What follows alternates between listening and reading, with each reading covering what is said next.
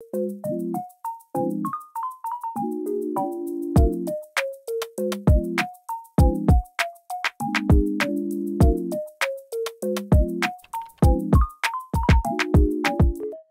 today's video, I'll be answering the most asked question on all of my social media platforms since literally forever, being, how do I do my hair? So I've divided the video into 3 different sections, one on hair care and then 2 different ways to do heatless curls. In terms of hair care, what you will need is a hairdryer, mine's from GHD, a shampoo and conditioner, I just use whatever's in my bathroom at the time, a towel, a scalp scrub, mine's from Amazon, and a finishing serum, both of which are optional, but I do think they help. A heat protectant spray, which is definitely not optional, even if you're only using a hairdryer on it. And lastly, a hairbrush. I decided the best and most appropriate way to show how I wash my hair is by hovering over the bathtub and thus in the process breaking my back, but you know. If you're using a shampoo that can lather, just use a small bit and work it into your hands so it gets all nice and bubbly. And by doing this, it can reach its full potential and do all its magic in your hair that it needs to do. Make sure that you thoroughly work it into your hair, for example, the hairline, so that you don't get them really annoying spots.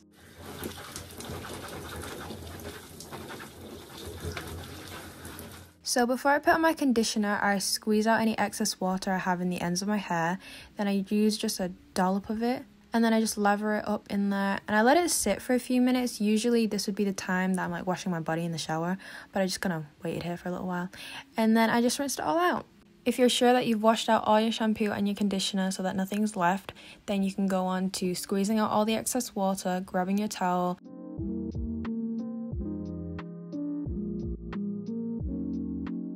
Then I dry my scalp because I don't want the hair at the top of my head to air dry, just because it ends up getting really greasy a lot faster and I hate that feeling. And then I wrap my hair with the towel just like this.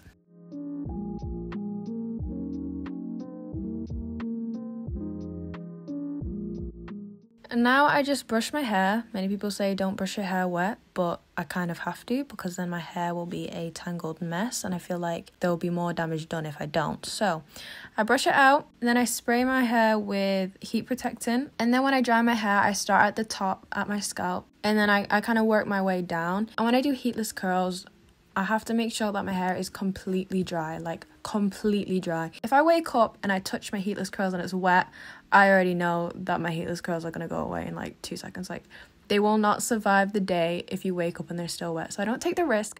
Now that I've dried my hair, I'm going to add a finishing serum. I don't do this every single time. It just kind of depends what mood I'm in, to be honest. And I only add it to the ends. And lastly, in terms of when I wash my hair, I do it at night, obviously, because I do overnight heatless curls, but I do it every other night starting on the Sundays. If I'm not going anywhere on the weekend, then I'll take them days off and not do anything with my hair. Otherwise, I will probably wash my hair again.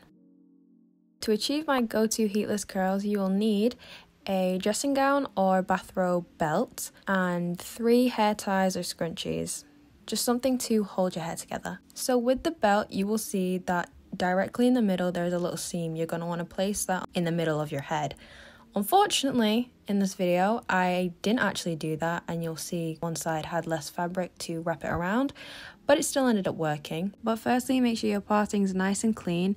I find that if it's not, it can be really uncomfortable to sleep with. And I'm going to go through this really slowly so that people can understand what I'm doing. Get your first finger and your thumb, slide your thumb under your hair up until around behind your ear. And you want to grab a section of hair and pull it over the belt and then hold it with your other hand. With your first hand, you're going to grab another section of hair, grab the other piece of hair from before and bring it over again. Now you're going to repeat this process, and then with the excess hair, you're just going to keep wrapping it around until you get to the very end.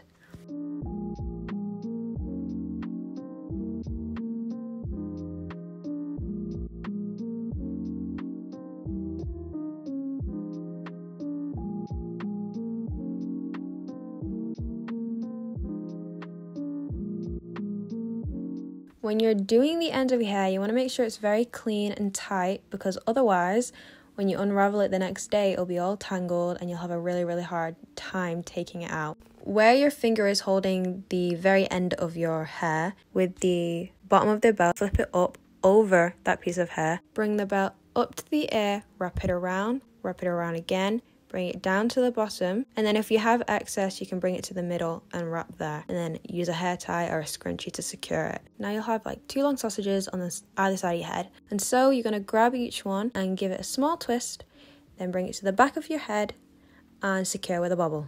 It is really comfortable, I will have to say. I don't feel it when I sleep. Just make sure that when you're wrapping your hair around the belt, that the belt is not twisting. So the next day, here's me taking it out.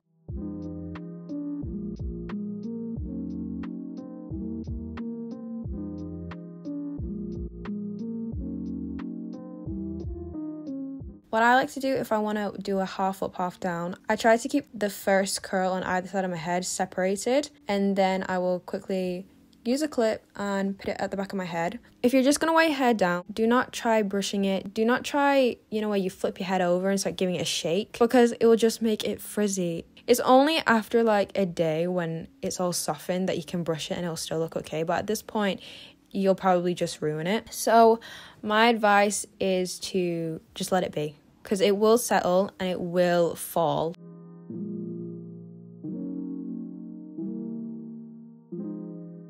To achieve the heatless blowout curls, you will need long socks, a shower cap, flexi rods, 2 mini clips, and hairspray. So whenever I want to do this hairstyle, I have my socks inside my shower cap. It's all in one little area. Inside each sock is about like 4 or 5 flexi rods. They're quite bad in terms of their flexiness, but they do the trick. So I'm firstly going to split my hair into 2 sections. I'm going to grab this piece of hair, put it underneath the section of hair, and then roll inwards. When you get to the top, you want to bend the sock upwards and in.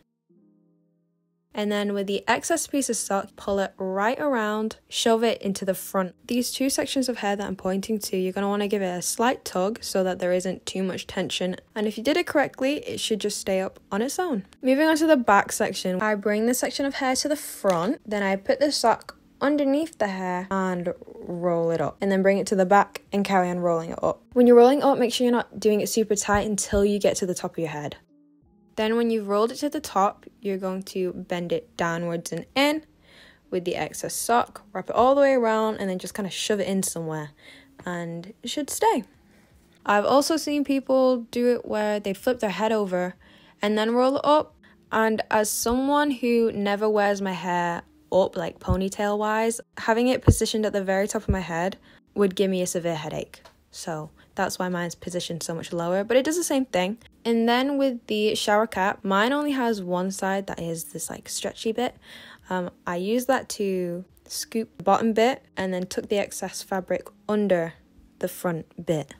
I call it a bit because I don't really know what to call it. And then with these sides, I just kind of roll it inwards and use the 2 mini clips to just clip it in place. So the next day when you take it out, it should look something like this. These are the clips that I used in my last school vlog, which if you haven't seen, link down below. When doing these heatless curls though, it does require hairspray because I find that it doesn't hold. As you can see, it looks really cute, bouncy.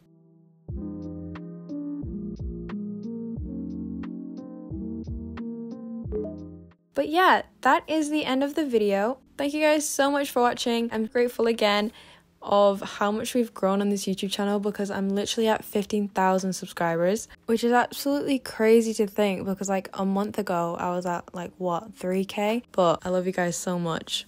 Bye.